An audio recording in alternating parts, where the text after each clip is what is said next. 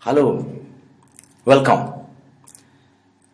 In this module, we are going to discuss cholinergic blockers, cholinergic blocking agents.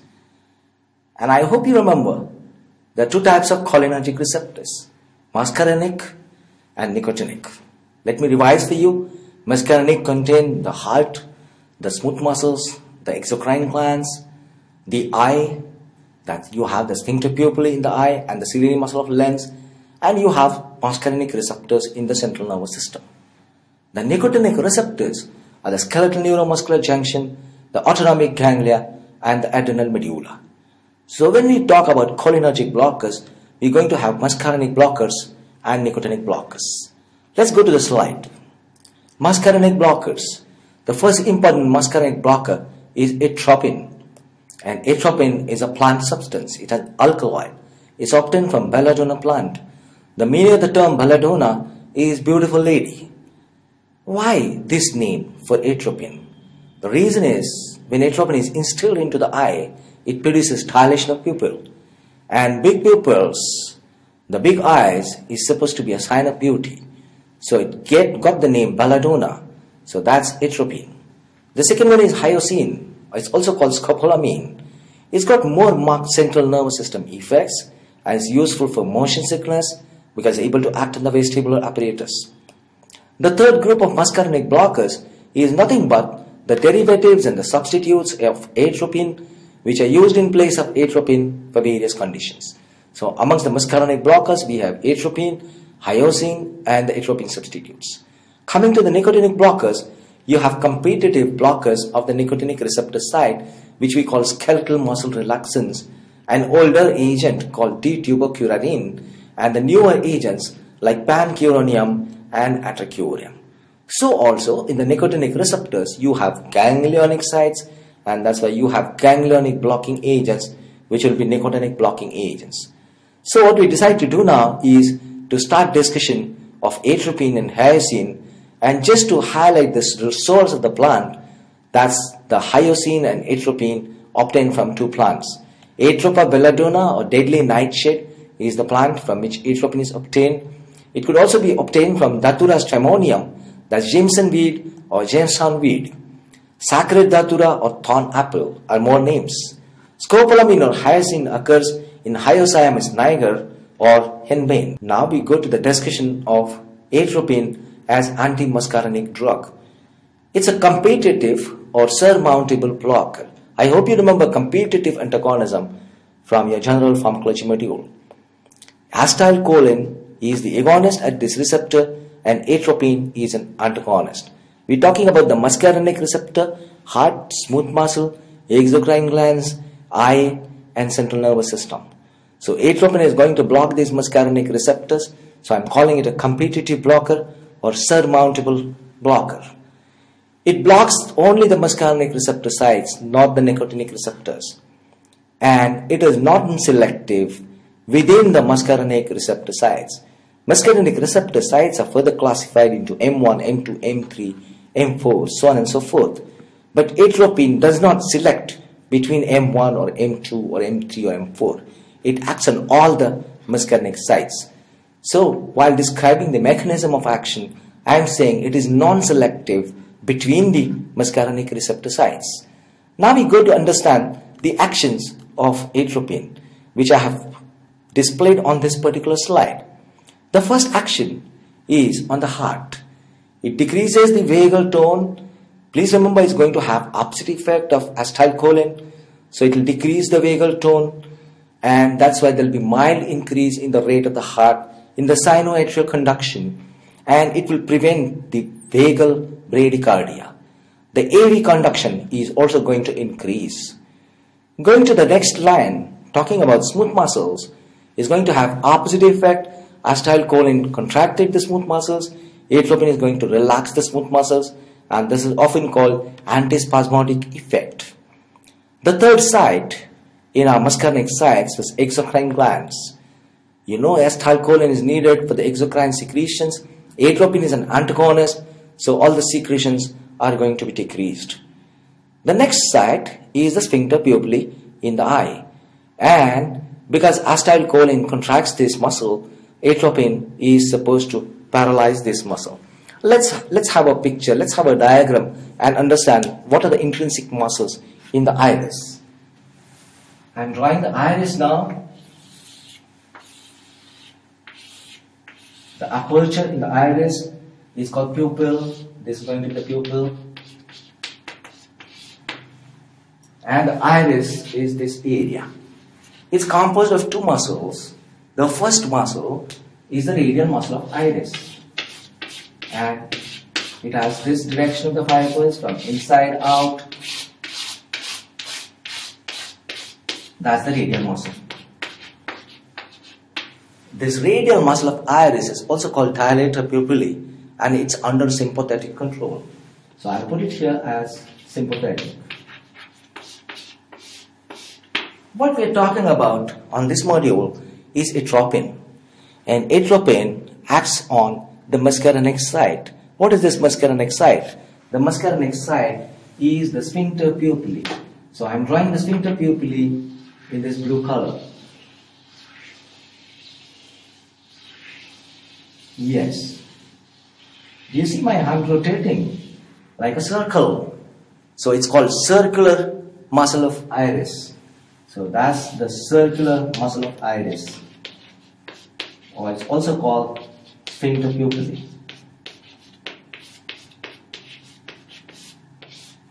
What's the way this sphincter muscle of iris contracts? If you add acetylcholine to this muscle, this sphincter muscle of iris is going to contract like this. So the contraction is like this. So it's going to produce constriction of pupil or meiosis. So it's also called the constrictor pupillae. This is the muscarinic site on which atropine is supposed to act. This muscle can contract only in this direction.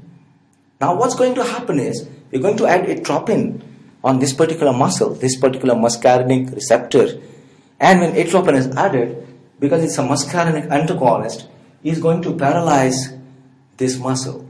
The sphincter pupillae is paralyzed. And when the sphincter pupillae is paralyzed, it's not going to produce any change in the size of the pupil. It's just going to remain a lax muscle.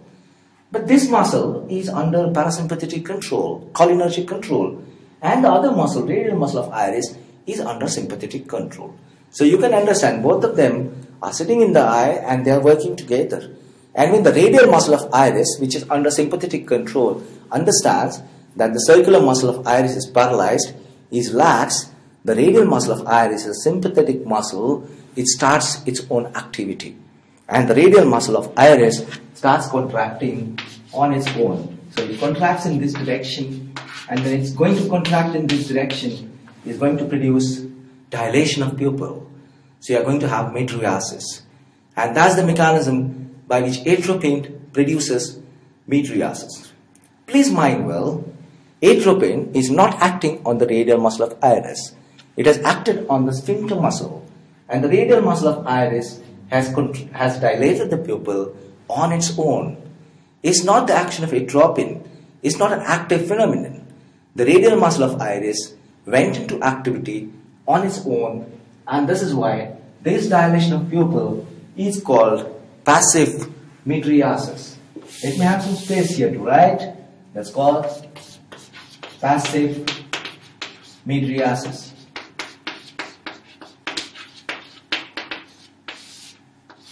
So we say atropine produces passive mydriasis. Let me remind you of the sympathetic drugs who acted on the radial muscle of iris because there was alpha-1 receptor there and they contracted the muscle. So this particular mydriasis was active. Whereas when atropine is acting, it is acting on the sphincter pupillae, it's not touching the radial muscle of iris. This dilation of pupil is brought upon by the radial muscle on its own, so it's called passive mydriasis. So we say atropine produces passive mydriasis. Let's have a look at the slide. So in the eye, it paralyzes the sphincter pupillae and the dilated pupillae goes into overactivity as we just described, and this leads to passive mydriasis. So this dilation of pupil.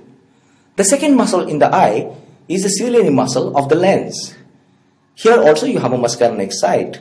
So atropine blocks the ciliary muscle of the lens, and it leads to what is called cycloplegia, is paralysis of the ciliary muscle of lens. And that's why there's inability to accommodate for near vision. Because the ciliary muscle of the lens is paralyzed, the lens is going to fall forwards. Because the sphincter pupillae is paralyzed, it's going to fall and it's going to crowd in the anterior chamber. This leads to increase in the intraocular pressure, the intraocular tension. So atropine produces three effects. Number one, passive mydriasis. Number two, cycloplegia. And number three, increase in the intraocular pressure. The last action of atropine is in the CNS, and in the central nervous system is able to decrease the tremors and able to decrease the rigidity, because these effects could be the effects of acetylcholine, the central effects of acetylcholine. So also atropine in the central nervous system can produce CNS stimulation and disorientation. Let's come to the adverse effects of atropine. The first adverse effect which the patient is going to suffer from is dryness of mouth, because it's going to decrease the secretions. The second line is telling you that's blurring of vision and photophobia. The lens is going to be fixed, it cannot accommodate, and the pupil will be dilated and it will be fixed. If light comes on this particular pupil, this pupil cannot constrict, because atropine has paralyzed the constrictor pupillae, and that's why the pupil will be wide open and it will be dilated. Naturally, the patient cannot tolerate the light and is tempted to close his eyes. So we are calling it as photophobia. So the patient would get blurriness of vision, photophobia, and increased intraocular tension.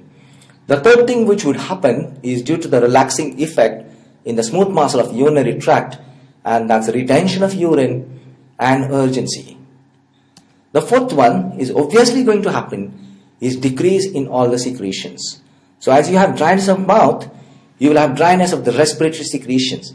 And what I've done on this slide is I have written X, this red one, telling you that please don't use this drug in chronic obstructive pulmonary diseases. It's going to be contraindicated, and it's due to the dryness of secretions. And this could add to the discomfort of the patient who is already breathless. So also you will have dryness of the secretions in the eye. In the gastrointestinal tract, is going to produce constipation, because there is a relaxing effect on the gastrointestinal tract. As far as the heart is concerned, it's going to lead to mild increase in the heart rate, so that's called tachycardia. If atropine is taken in a large dose, that's the overdose of what you call poisoning, then you are going to get decrease in the thermoregulatory sweating.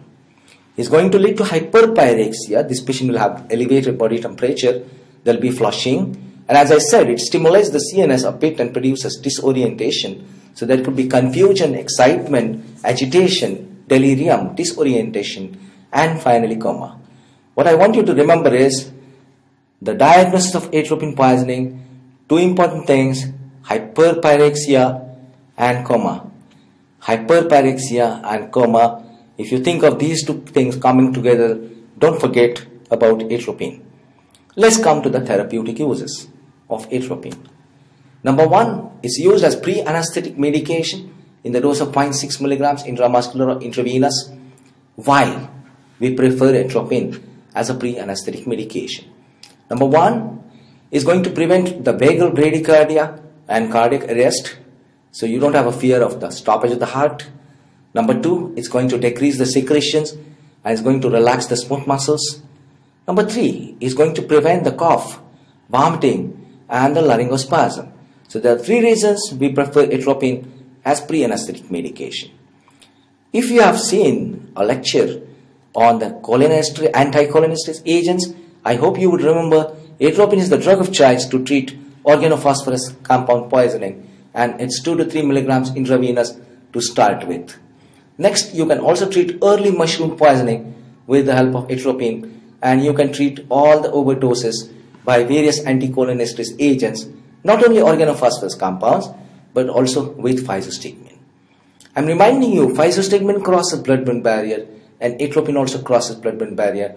That's a very important issue. So if you have a physostigmine overdose, you could use atropine for the management.